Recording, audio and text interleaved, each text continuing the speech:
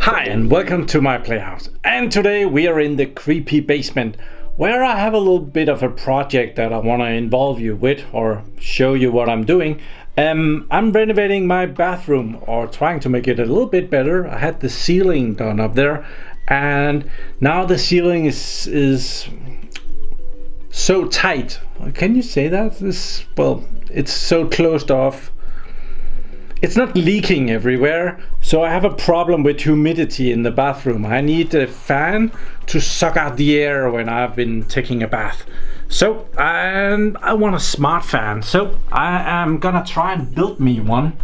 So let's see what we have here. I have a fan here, and this fan is, well, it's not stupid. It is actually already a humidity controlled fan. So we can kind of hear that. You can hear it clicking there. That's when it reaches the humidity. There's a switch that goes on and off.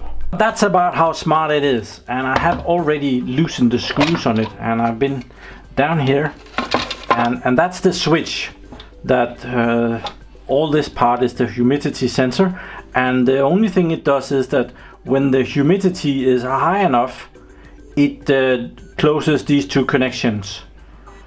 So there, off, on, off. It works like that. This is a 220 to 240 volt fan. So that's that part. Let's get a screwdriver and see the rest of it. I have had this open to check it out and see what we were dealing with here. So normally you would connect 220 volts here and go out wherever you need the connection, and that would be the fan. I want to add some more smart in it, so I have bought one of these. I think this is more or less a local one. It's sold here in Denmark, and yeah, what this is, we can just have it out. It's an on-off smart device, and it will work with a lot of good stuff, and they don't really say. It's a Zigbee and it's Philips Hue compatible. I want to work this in here, and this is actually also dimmable, 200 or 400 watts. I am not sure which is which, but it comes with a manual here that we're gonna be checking out as well, especially the diagram of how this is wired up. Like it has a push button that if you push the button, well, it can turn on the device. In this case, it's a light bulb, and how it should be connected up to 220 volts and so on.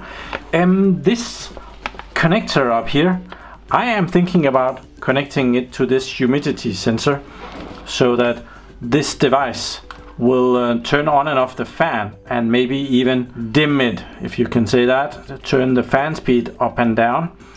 And when the humidity sensor kicks in, well, it will trigger this switch, and that way we have kind of built a smart fan. That's the general idea. But first, I think I need to get this thing up and running. I have no doubt that this thing works. It's so well, we might test that, but I think this is good to go. This one, I have never tried that one before, so we might want to build that and see how that goes. Also, I am a bit uncertain if this switch, normally it's just a press and release switch. What happens if that keeps being pressed in? What will happen? Will it smoke? Will it just ignore it? Have no idea. So yeah, this is I connected a wire, and we're just gonna check if this works before we build a lot of stuff. Oh, it blows right away. And there is a little light thingy here that we need to figure out how it works as well. It's also connected to 220 volts in some way. I need to measure that. I think I need to measure how much the voltage is over that light bulb, if that will just run, or how that works. Right now it's I think it's just turned off there when it reaches the humidity. I am a bit confused right now. So, okay, right now there it turns on. So we're at about 40 or something, which is really weird because it's really humid down here. It has been raining for so long, so I have a little bit of a water problem in the basement, but never mind that. So okay, I want to check that light bulb. How much power does that see, or what's the voltage that it sees, so I don't fry that. I am guessing that might be AC voltage. Let's turn it on. It has two white wires, one here and one goes over here, so I'm just gonna measure between those two, and they feed it 227 volts. Awesome, that we can work with. So this is more or less the diagram. Oh, I should have had it. That one is N and this one is L. So we have power coming from the grid, goes in, hits directly to the motor, and it hits directly to this LED, which is not an LED, it's just a light bulb. It doesn't matter which way you turn this, it can go both ways, so it's not an LED. Both of them goes down to this humidity switch down here that then go out. So when this one is triggered, it turns on both. So very easy, we can work with that. Okay, so I have been messing with this. I'm trying to replicate this drawing here. Maybe I should just check everything. The contact goes, one goes directly to L, just goes down there instead of up, yes, and the other one goes up to the switch and goes out of the switch and over to the N. Yes, and power comes in there and there. Yeah, I think we're good to go. I have a big beefy 100 watt light bulb here that we're gonna try and power, and I have my phone here that I'm gonna try and connect to this device over Philips Hue. It's gonna show up as a light source. It's weird as heck. Oh, and I have my little contact here. I should probably figure out if this is on and off before we connect anything. Yes, make sure that we are not short-circuiting everything just from the start. So that's off. Okay, maybe we should just write off. And that one is on. Scientific, I know. Off. So let's power this, and you get a first glance of everything blowing up. It's gonna be awesome. Nothing. Kind of boring. Okay. Let's search for something. See if anything shows up. Searching for a device. Let's turn power on. Oh, there! It found the new device here, and it calls it a Hue white light. Awesome. But it has the manufacturer name on it, so we're gonna call this fan control or something. There. If this is okay. Yep, it eats that one. Let's see, what could we find? Something with a fan. Do we have a fan anywhere? Let's call it a bloody Christmas tree. Okay. There. And that one is new. Okay. So let's add that to the bathroom. I think we do that in here. Rooms and zones. Bathroom. There. Add that one. Save. Cool. Close. Let's see what happens. Bathroom. Oh, Christmas tree. I'm just gonna try and press this and see if any light comes out. Oh, it does actually. So I had turned off the bulb. That was brilliant. Thank you very much, Morten. So we can...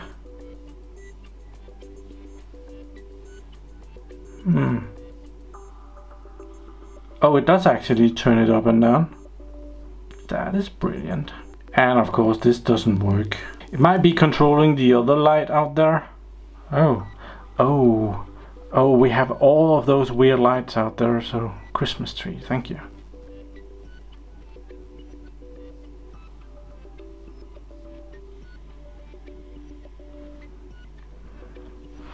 Okay, that works. So what happens when we turn it? Let's turn it off, and let's try and turn it on. Okay, it doesn't know. Oh, it did actually turn on. And then I can turn it off. Okay, so we can turn it on by using the switch. Can we turn it off again? We can. Okay, we are very far ahead with this project. It's going really well. Days has passed and I think it's time to try and combine these two. The switch and the light bulb is going to be replaced with the fan and the humidity sensor. So yeah, I'm going to be taking this apart. Oh, and we need to connect that LED as well. But with this drawing over here, that's going to be very simple. Okay, so I have replaced the light bulb with the fan and the little, well, it's not an LED, it's a light bulb that sits down here. And I kind of figured out that I have to mount the box over here, if and it can probably just sit like this. I haven't checked that yet, but I think it can just. Can it? Is it too high?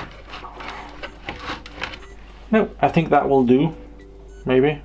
Yeah, that is gonna be great. Except this is not gonna be able to go in there. Okay. Maybe it can sit over here. The wires will be able to reach there. So yeah, that's probably a better idea. So now I'm gonna replace the switch here with the humidity sensor. Just shortening up a wire here that brings power to the switch, so that can go underneath and not be a whole lot of a mess. There, way more neat. Okay, so the fan is gonna be sitting mounted on the ceiling and it's gonna be upside down like this. I want to be able to use this thing, so I need the power cable to come out, and the closest way to where the power sits is going to be right here. So underneath here I want to drill a little hole for this power cable to come out of. So yeah, we need to find a drill that is about the right size. I think this will do. And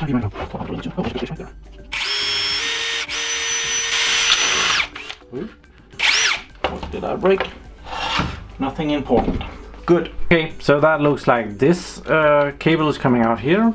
There is a bit of a mounting point here for the power, so I've used that and I've just brought the cable around and I'm gonna bring it into the Nordtronic thingy. And yeah, I guess we should be, well, I haven't put this switch on yet, but working on it. Okay, I think we are about there. Just need to do a bit of wire organizing here. This one goes down there, out of the way. This power cable would be very nice to have further down. That was not possible, was it? Is it? Oh, yeah, it goes further down. Out of the way. Thank you. There. And light diode cable and this thing. And the antenna can go that away. Yeah, that's not bad. Stuck in there really nice. There are some setting points here. That is for adjusting the dimming on the light bulb. This motor might say weird noises when we do that, so yeah, I think we are ready to try and stuff some power onto this and see if, yeah, if we get some smoke this time. I'm not hoping for that, but you never know. Power is on. So what happens if we trigger this?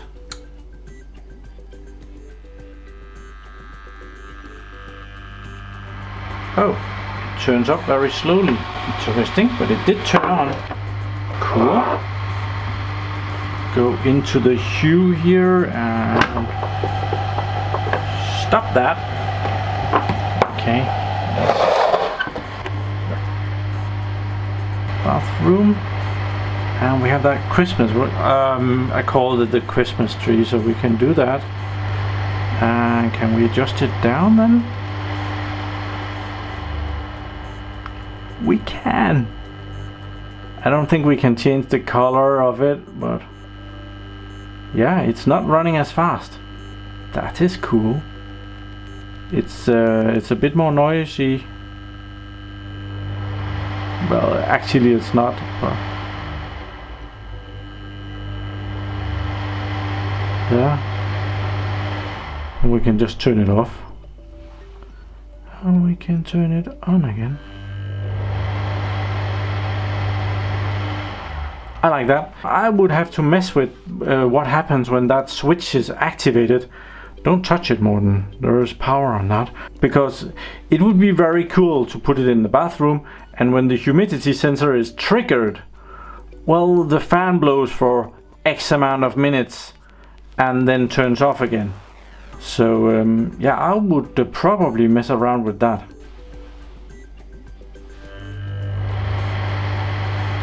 Awesome.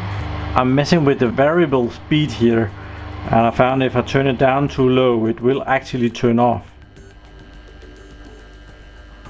It's still running, and it's stopped. There is not enough power for it there, so that's 50%. Seems 50% is good. That is about, well, maybe it will go a little bit lower than 50. Let's try 45. See if it will do 45. 45. No, it stops. Let's run it up again. Let's try 48. 48. Will it keep running or will it stop?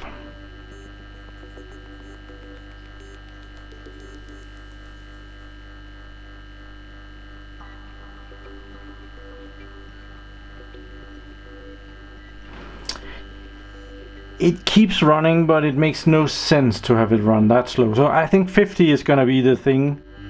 Hope you can see what I'm doing here. I'm turning the fan speed down, and I can see it shows me the percentage of power that it's giving it. And the thing is that then we should be able to press this minimum setting over here without electrocuting ourselves.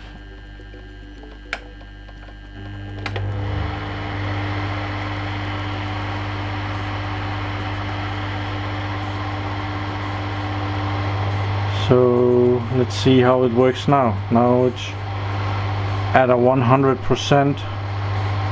So let's turn it down to 1%. Oh, it doesn't look good. It stopped.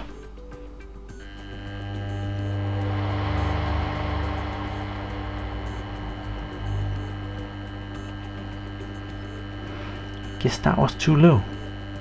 But now it goes way further down. More power. We can go down. Let's try 10%. Still goes at 10%. 5%. 5%. Okay, maybe all the way down is actually closed. So let's try 1%. 1%.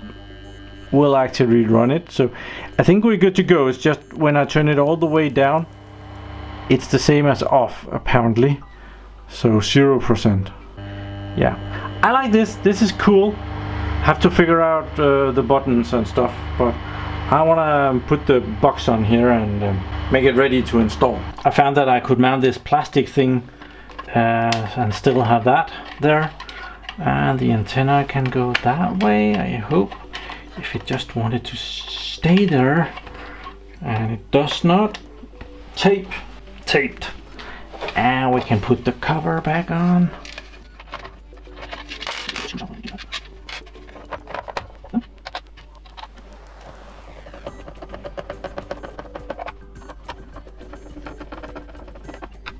So cool, I made a new smart fan, and yeah, I just control it from my phone.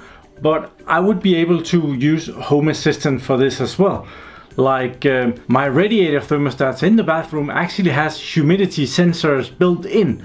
So if I could go into that data and have the radiator thermostat tell me when the humidity becomes too high, and have this one as well, I could decide which one I wanted to use. They could kind of talk together, so when the fan goes on, if this is triggered and the fan goes on, it could tell the radiator thermostat to turn off. So a smart fan like this is kind of cool. I also have a motion sensor in the bathroom to turn the lights on.